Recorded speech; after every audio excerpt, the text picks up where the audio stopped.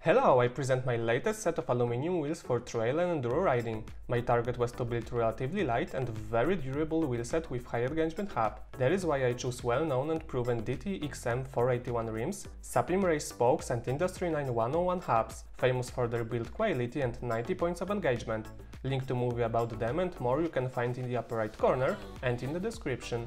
DT rims are very strong, resistant to dance and have 30 mm of internal width. Their only disadvantage is that they are quite heavy. According to the manufacturer, their weight is 525 grams, but in fact is 569 without washers, which are obligatory. I choose single-butted Sapim race spokes and brass nipples. All of that spins thanks to the Industry 9 hubs with 2 cartridge bearings at the front and 4 on the back. The whole set with tubeless tapes and torque ups weighs 2057 grams. Here for comparison is my previous wheel set with Hope hubs and Enigma rims, which have the same width as DT. The cost of assembling such wheels is €750. I could order in a similar price lighter wheels on DT 240 AXP hubs, but they have ratchet with only 54 points of engagement, and my priorities were different. The wheels are really stiff and I think they will survive a lot, but I'm already starting to feel the temptation to check wheels with carbon rims. Thanks for watching. If you have any questions, feel free to write it in the comments, and if you like the video, drop a like and subscribe my channel, where I publish new movies every Monday and Thursday.